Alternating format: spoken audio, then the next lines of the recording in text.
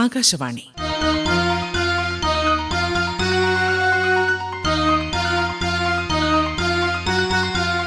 വിദ്യാഭ്യാസരംഗം. Vijayavani. SSLC പരീക്ഷാ സഹായി. ഫിസിക്സിനെ ആസ്പദമാക്കിയുള്ള മാതൃകാ ചോദ്യപേപ്പർ അവതരിപ്പിക്കുന്നത് തളിപ്പറമ്പ് മൂത്തേടത്ത് ഹൈസ്കൂൾ അധ്യാപകൻ പ്രദീപ് കുമാർ KV. ഇന്ന് നമുക്ക് SSLC ഊർജ്ജതന്ത്രം പരീക്ഷ എങ്ങനെ നന്നായി എഴുതി ഉയർന്ന സ്കോർ നേടാം എന്നും ഒരു ചോദ്യപേപ്പറിൻ്റെ മാതൃകയും ചർച്ച ചെയ്യാം.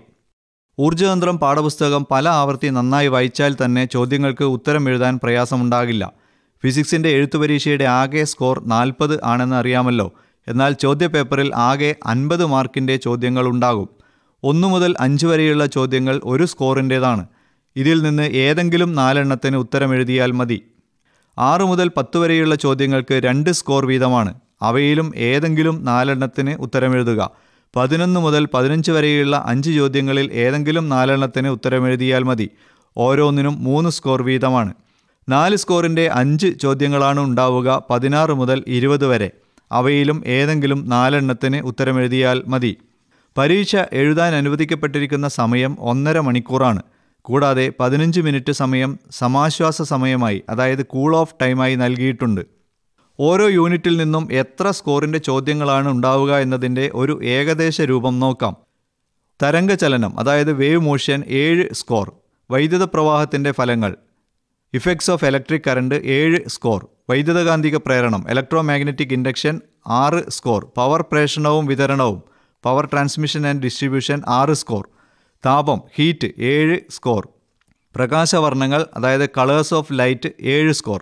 ഇലക്ട്രോണിക്സും ആധുനിക സാങ്കേതിക വിദ്യയും, അതായത് electronics and modern technology 4 score. ഊർജ്ജ പരിപാലനം, എനർജി മാനേജ്മെൻറ്റിന് 6 സ്കോറാണ്. ബന്ധം കണ്ടെത്തി പൂരിപ്പിക്കുക. പരസ്പരം ബന്ധമുള്ള 2 ആശയങ്ങൾ നൽകിയിരിക്കും. അവ തമ്മിലുള്ള ബന്ധം കണ്ടെത്തി നൽകിയിരിക്കുന്ന ആശയത്തോട് അതേ ബന്ധമുള്ള ആശയം കണ്ടെത്തി എഴുതണം. ഉദാഹരണം, LPG ബ്യൂട്ടൈൻ ആണെങ്കിൽ CNG ഡാഷ്. LPGയുടെ പ്രധാന ഘടകമാണ് ബ്യൂട്ടൈൻ, അതായത് CNGയുടെ പ്രധാന ഘടകമാണ് നമ്മൾ കണ്ടെത്തി എഴുതേണ്ടത്. അത് മീഥെയ്നാണ്. കൂട്ടത്തിൽ പെടാത്തത് കണ്ടെത്തുക. തന്നിരിക്കുന്നവയിൽ നിന്ന് സമാന സ്വഭാവമുള്ള ആശയങ്ങൾ കണ്ടെത്തി അതിൽ പെടാത്തത് ഏതെന്നും എന്തുകൊണ്ടാണ് അത് അക്കൂട്ടത്തിൽ പെടാത്തത് എന്നും വ്യക്തമാക്കണം. ഉദാഹരണം, ചുവപ്പ്, പച്ച, മഞ്ഞ, നീല. ഇതിൻ്റെ ഉത്തരം മഞ്ഞയാണ്. ബാക്കിയുള്ളവ പ്രാഥമിക വർണ്ണങ്ങളാണല്ലോ. പ്രസ്താവനകൾ ശരിയോ തെറ്റോ എന്ന് പരിശോധിക്കുക. തന്നിരിക്കുന്ന പ്രസ്താവനയിൽ അടിവരയിട്ടിരിക്കുന്ന ഭാഗം പരിശോധിച്ച് തെറ്റാണെങ്കിൽ ആ ഭാഗം തിരുത്തി പ്രസ്താവന ശരിയാക്കി എഴുതണം. ഉദാഹരണം, ആവർത്തന പ്രതിപതനത്തിൻ്റെ ഫലമായി തുടർച്ചയായി ഉണ്ടാകുന്ന മുഴക്കമാണ് പ്രതിധ്വനി. ഇതിൽ പ്രതിധ്വനി എന്ന വാക്കിൻ്റെ അടിയിലാണ് വരയിട്ടിരിക്കുന്നത്. ശരിയായ ഉത്തരം അനുരണനം എന്നാണ്. മറ്റൊരു രീതിയാണ് പട്ടിക പൂരിപ്പിക്കൽ. 2 3 അതിലധികമോ കോളങ്ങളുള്ള പട്ടിക നൽകി വിട്ട ഭാഗങ്ങൾ പൂരിപ്പിക്കുക എന്ന് ചോദിക്കാം. മറ്റൊരു ചോദ്യരീതിയാണ് ചിത്രങ്ങൾ നൽകി തെറ്റുകൾ തിരുത്തുകയോ ഭാഗങ്ങൾ അടയാളപ്പെടുത്തുകയോ ചെയ്യൽ. പ്രിസത്തിലൂടെയുള്ള അപവർത്തനം, വർണ്ണങ്ങളുടെ പുനഃസംയോജനം, ഫ്ലൂറസെൻ്റ് ട്യൂബിൻ്റെ ഘടന, AC ജനറേറ്റർ, ചലിക്കും ചുരുൾ മൈക്രോഫോൺ, ട്രാൻസ്ഫോമറുകളുടെ ഘടന, വൈദ്യുത പവർ പ്രേഷണത്തിൻ്റെ വിവിധ ഘട്ടങ്ങൾ, സ്റ്റാർ കണക്ഷൻ, ഗൃഹവൈദ്യുതീകരണ സർക്യൂട്ട്, പ്രകാശരശ്മി ജലഗണികയിലൂടെ കടന്നുപോകുമ്പോൾ മഴവില്ല് രൂപപ്പെടുന്നത്, ഇലക്ട്രോണിക് ഘടകങ്ങളുടെ പ്രതീകങ്ങൾ, forward bias, reverse bias, rectification സർക്യൂട്ടുകൾ, സോളാർ വാട്ടർ ഹീറ്റർ എന്നിവയാണ് പ്രധാന ചിത്രങ്ങൾ. ഇപ്പോൾ പരീക്ഷ എന്നത് കേവലം ഓർമ്മ പരിശോധന മാത്രമല്ല, അതിലുപരി ഊർജ്ജതന്ത്രത്തിലെ ആശയങ്ങൾ പുതിയ സാഹചര്യങ്ങൾ പ്രയോഗിക്കാനും വിശകലനം ചെയ്യാനും അപഗ്രഥിക്കുവാനും തീരുമാനമെടുക്കുവാനുള്ള കഴിവുകളെ അളക്കുന്നതിന് വേണ്ടി കൂടിയുള്ളതാണ്. അതിനാൽ അത്തരം ചോദ്യങ്ങളാണ് പരീക്ഷയ്ക്ക് പ്രതീക്ഷിക്കേണ്ടത്. ഇനി നമുക്ക് ഒരു ചോദ്യപേപ്പറിൻ്റെ മാതൃക പരിശോധിക്കാം. ചോദ്യപേപ്പറിൻ്റെ തുടക്കത്തിൽ വിഷയം, സമയം, ആകെ സ്കോർ മുതലായവ രേഖപ്പെടുത്തിയിട്ടുണ്ടാകും. ചില നിർദ്ദേശങ്ങളും ചേർത്തിട്ടുണ്ടാകും. 1 മുതൽ 5 വരെയുള്ള ചോദ്യങ്ങളിൽ ഏതെങ്കിലും 4 എണ്ണത്തിന് ഉത്തരമെഴുതുക. 1 സ്കോർ വീതം. ചോദ്യം നമ്പർ 1. 1-ാം പദജോടി ബന്ധം കണ്ടെത്തി 2-ാമത്തേത് പൂർത്തിയാക്കുക. വിശിഷ്ട താപധാരിത ജൂൾ പെർ കിലോഗ്രാം കെൽവിൻ എങ്കിൽ ദ്രവീകരണ ലീനതാപം ഡാഷ്. ഉത്തരം ജൂൾ പെർ കെൽവിൻ ആണെന്ന് മനസ്സിലായല്ലോ. ചോദ്യം 2. ശരിയുത്തരം ബോക്സിൽ നിന്നും തിരഞ്ഞെടുക്കുക. വയലറ്റ്, മഞ്ഞ, ചുവപ്പ്, നീല. മഴവില്ലിൻ്റെ പുറം വക്കിൽ കാണപ്പെടുന്ന നിറം ഏത്? ഉത്തരം ചുവപ്പാണെന്നറിയാമല്ലോ. ചോദ്യം നമ്പർ 3. കൂട്ടത്തിൽ പെടാത്തത് കണ്ടെത്തി കാരണം എഴുതുക. Megaphone, ഹോണുകൾ, stethoscope, tuning fork.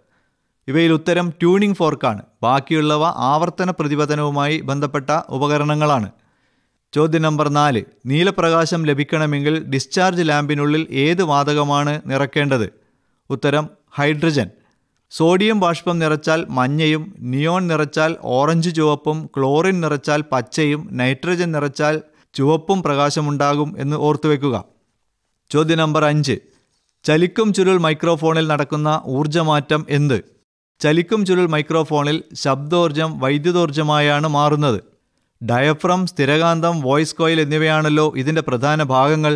ഡയഫ്രത്തിൽ ശബ്ദം തട്ടുമ്പോൾ അത് കമ്പനം ചെയ്യുകയും അതോടൊപ്പം കമ്പനം ചെയ്യുന്ന വോയിസ് കോയിൽ കാന്തിക വലരേഖകളെ വിച്ഛേദിച്ച് അതിൽ വൈദ്യുതകാന്തിക പ്രേരണം എന്ന തത്വത്തിൻ്റെ അടിസ്ഥാനത്തിൽ വൈദ്യുതി പ്രേരണം ചെയ്യപ്പെടുകയുമാണല്ലോ ചെയ്യുന്നത്. ഇനി 6 മുതൽ 10 വരെയുള്ള ചോദ്യങ്ങളിൽ ഏതെങ്കിലും 4 എണ്ണത്തിന് ഉത്തരമെഴുതുക. ഓരോന്നിനും 2 സ്കോർ വീതമാണ്. ചോദ്യം 6. വായുവിലൂടെയുള്ള ശബ്ദവേഗതയെ സ്വാധീനിക്കുന്ന ഘടകങ്ങൾ ഏതൊക്കെയാണ്? ആർദ്രത, സാന്ദ്രത, അന്തരീക്ഷ താപനില, കാറ്റ് എന്നിവയാണ് അവ. ചോദ്യം നമ്പർ 7. ഒരു ഗാൽവനോസ്കോപ്പുമായി ബന്ധിപ്പിച്ചിരിക്കുന്ന സോളിനോയിഡിനുള്ളിലേക്ക് ഒരു കാന്തം ചലിപ്പിക്കുമ്പോൾ ഗാൽവനോമീറ്ററിലെ സൂചി വിഭ്രംശിക്കുന്നു.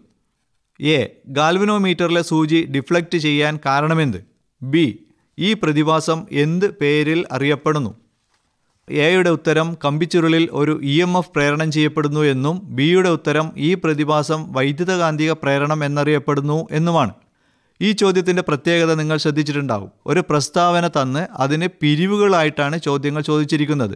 അതായത് എ, ബി, സി എന്നിങ്ങനെ പിരിവുകൾ ഉണ്ടാകാം. ചോദ്യം നമ്പർ 8. ഇതൊരു ഗണിത പ്രശ്നമാണ്.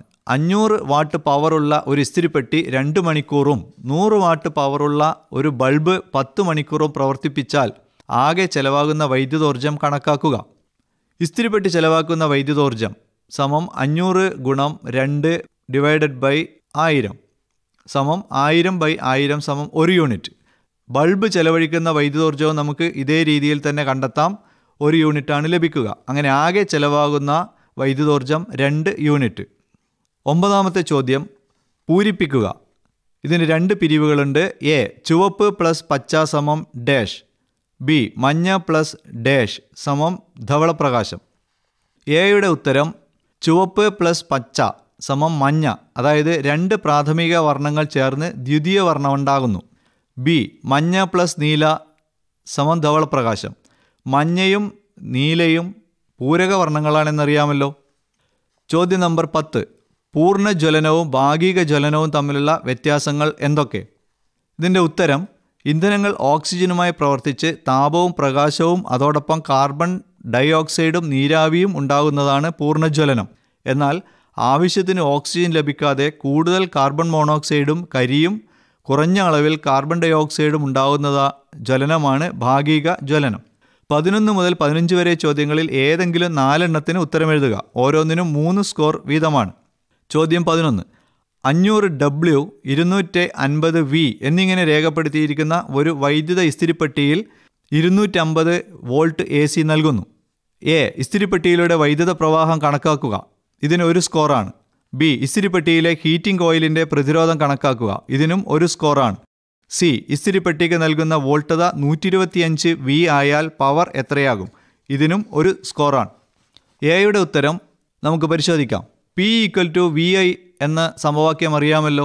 അതിനാൽ I = P/V ആയിരിക്കും. അതായത് 500 ഡിവൈഡഡ് ബൈ 250 സമം 2 ആംപിയർ എന്ന് കിട്ടും. ബിയുടെ ഉത്തരം ഹീറ്റിംഗ് കോയിലിൻ്റെ പ്രതിരോധം R = V/I സമം 250/2 അതായത് 125 ഓം ആയിരിക്കും. വോൾട്ടത 125 വോൾട്ടായി കുറഞ്ഞാൽ P = V²/R എന്ന സമവാക്യം ഉപയോഗിച്ച് നമുക്ക് പവർ കണക്കാക്കാം. 125 വാട്ടായിരിക്കും ഉത്തരമായി ലഭിക്കുക. അതായത് പവർ 4/1 കുറയും. ചോദ്യം 12. വൈദ്യുതോർജ്ജത്തെ താപോർജ്ജമാക്കി മാറ്റുന്നവയാണ് താപന ഉപകരണങ്ങൾ. താപന ഉപകരണത്തിന് ഒരു ഉദാഹരണം എഴുതുക. ബി. ഇവയിൽ ഹീറ്റിംഗ് കോയിലായി നിക്രോം ഉപയോഗിക്കുന്നതിന് കാരണമായ നിക്രോമിൻ്റെ ഏതെങ്കിലും 2 പ്രത്യേകതകൾ എഴുതുക. ഉത്തരം എ. വൈദ്യുത തപനോപകരണങ്ങൾക്ക് ഉദാഹരണമാണ് വൈദ്യുത ഹീറ്റർ, സോൾഡറിംഗ് അയൺ, വൈദ്യുത ഇസ്തിരിപ്പെട്ടി, ഇമേഴ്സൺ ഹീറ്റർ തുടങ്ങിയവ. ബി. ഉയർന്ന റെസിസ്റ്റിവിറ്റി, ഉയർന്ന ദ്രവണാങ്കം, ചുട്ടുപഴുത്ത് ഓക്സീകരിക്കപ്പെടാതെ കൂടുതൽ നേരം നിലനിൽക്കാനുള്ള കഴിവ്. ഇവയിൽ ഏതെങ്കിലും 2 എഴുതിയാൽ മതി. ചോദ്യം 13. ഒരു AC ജനറേറ്ററിൻ്റെ ചിത്രം നൽകിയിരിക്കുന്നു. അതിൽ ഇനി പറയുന്ന ഭാഗങ്ങൾ അടയാളപ്പെടുത്തുക. Armature, slip റിങ്ങുകൾ, field കാന്തങ്ങൾ. ചിത്രം നിരീക്ഷിച്ച് ഭാഗങ്ങൾ അടയാളപ്പെടുത്താൻ സാധിക്കുമല്ലോ. ചോദ്യം 14. ബാഷ്പനവും ബാഷ്പീകരണവും തമ്മിലുള്ള വ്യത്യാസങ്ങൾ എന്തൊക്കെ? ചോദ്യം 15. -4 ഡിഗ്രിയിലുള്ള 2 കിലോഗ്രാം ഐസ് 100 ഡിഗ്രി സെൻറ്റിഗ്രേഡിലുള്ള 2 കിലോഗ്രാം ജലമാകാൻ സ്വീകരിക്കേണ്ട താപം കണക്കാക്കുക. MC⁻ ഉപയോഗിച്ച് -4 ഡിഗ്രിയിലുള്ള ജലം 0 ഡിഗ്രിയിലുള്ള ഐസാകാൻ ആവശ്യമായ താപം കണക്കാക്കുക. തുടർന്ന് 0 ഡിഗ്രിയിലുള്ള ഐസ് 0 ഡിഗ്രിയിലുള്ള ജലമാകാൻ ആവശ്യമായ താപം MLF ഉപയോഗിച്ച് കണക്കാക്കുക. തുടർന്ന് 0 ഡിഗ്രിയിലുള്ള ജലം 100 ഡിഗ്രിയിലുള്ള ജലമാകാൻ ആവശ്യമായ താപം MC⁻ ഉപയോഗിച്ച് കണക്കാക്കുക. തുടർന്ന് ഇതിൻ്റെ ആകെ തുക കണ്ടെത്തിയാൽ ഉത്തരം ലഭിക്കുന്നതാണ്. 16 മുതൽ 20 വരെയുള്ള ചോദ്യങ്ങളിൽ ഏതെങ്കിലും 4 എണ്ണത്തിന് ഉത്തരം എഴുതുക. 4 സ്കോർ വീതം. ചോദ്യം 16. പണി പൂർത്തീകരിക്കാത്ത ഒരു ഹാളിൽ നിന്ന് ഉച്ചത്തിൽ സംസാരിക്കുമ്പോൾ ശബ്ദത്തിന് മുഴക്കം അനുഭവപ്പെട്ടു. ഇത്തരം മുഴക്കം എന്തു പേരിൽ അറിയപ്പെടുന്നു? ഇതിന് കാരണമെന്ത്? ബി. ഹാളുകൾ നിർമ്മിക്കുമ്പോൾ ശബ്ദം വ്യക്തമായി ശ്രവിക്കത്തക്ക രീതിയിൽ അതിനെ രൂപപ്പെടുത്താൻ ശ്രദ്ധിക്കേണ്ട കാര്യങ്ങളെക്കുറിച്ച് പ്രതിപാദിക്കുന്ന ശാസ്ത്രശാഖ ഏതാണ്? സി. ഹാളുകളിൽ ശബ്ദം വ്യക്തമായി ശ്രവിക്കേണ്ടതിന് ചെയ്യേണ്ട കാര്യങ്ങളിൽ ഏതെങ്കിലും 4 എണ്ണം എഴുതുക. ഇനി അടുത്ത ചോദ്യം നോക്കാം. ചോദ്യം നമ്പർ 17. ഗൃഹവൈദ്യുതീകരണ സർക്യൂട്ടിൽ ഉപകരണങ്ങൾ സമാന്തര രീതിയിലാണ് ഘടിപ്പിക്കുന്നത്. ഇങ്ങനെ ഘടിപ്പിക്കുന്നത് കൊണ്ടുള്ള 4 പ്രയോജനങ്ങൾ എഴുതുക. ചോദ്യം നമ്പർ 18. താഴെ കൊടുത്തിരിക്കുന്ന പ്രസ്താവനകൾ ഓരോന്നും ഏത് വികിരണത്തെ സംബന്ധിച്ചതാണെന്ന് കണ്ടെത്തി എഴുതുക. എ. ഓസോൺ പാളികളാൽ ആഗിരണം ചെയ്യപ്പെടുന്നു. ബി. എല്ലുകളുടെ ക്ഷതം കണ്ടുപിടിക്കാൻ സഹായിക്കുന്നു. സി. വെയിലിൻ്റെ ചൂടിന് കാരണമാകുന്നു. ഡി. റഡാർ, മൊബൈൽ ഫോൺ എന്നിവയിൽ ഉപയോഗിക്കുന്നു. ചോദ്യം നമ്പർ 19. ആധുനിക ശാസ്ത്രശാഖകളിൽ ഒന്നാണല്ലോ nano technology. A. Nano technology എന്നാൽ എന്താണ്? ബി. നാനോ ടെക്നോളജിക്ക് വിശാല സാധ്യത ഒരുക്കിയിരിക്കുന്നത് അതിൻ്റെ എന്ത് സവിശേഷതയാണ്? ഇതിൻ്റെ ഉത്തരം എ. 1 നാനോമീറ്റർ മുതൽ 100 നാനോമീറ്റർ വരെ വലുപ്പമുള്ള കണങ്ങളെ ഉപയോഗപ്പെടുത്തി പുതിയ പദാർത്ഥങ്ങളും ഉപകരണ ഭാഗങ്ങളും ഉണ്ടാക്കുന്ന ശാസ്ത്രശാഖയാണ് നാനോ ടെക്നോളജി. ബി. പദാർത്ഥങ്ങളെ നാനോ വലുപ്പത്തിലേക്ക് മാറ്റുമ്പോൾ അവയുടെ പ്രതല പരപ്പളവും വ്യാപ്തവും തമ്മിലുള്ള അനുപാതം ക്രമാതീതമായി കൂടുന്നതുകൊണ്ട് അവയുടെ ഭൗതിക ഗുണങ്ങളിൽ വൻ മാറ്റമുണ്ടാകുന്നു എന്ന സവിശേഷതയാണ് നാനോ ടെക്നോളജിക്ക് വിശാല സാധ്യത ഒരുക്കിയിരിക്കുന്നത്. ഫിസിക്സിനെ ആസ്പദമാക്കിയുള്ള മാതൃകാ ചോദ്യപേപ്പർ അവതരിപ്പിച്ചത് തളിപ്പറമ്പ് മൂത്തേടത്ത് ഹൈസ്കൂൾ അധ്യാപകൻ പ്രദീപ് കുമാർ KV. വിജയവാണി SSLC പരീക്ഷ സഹായി.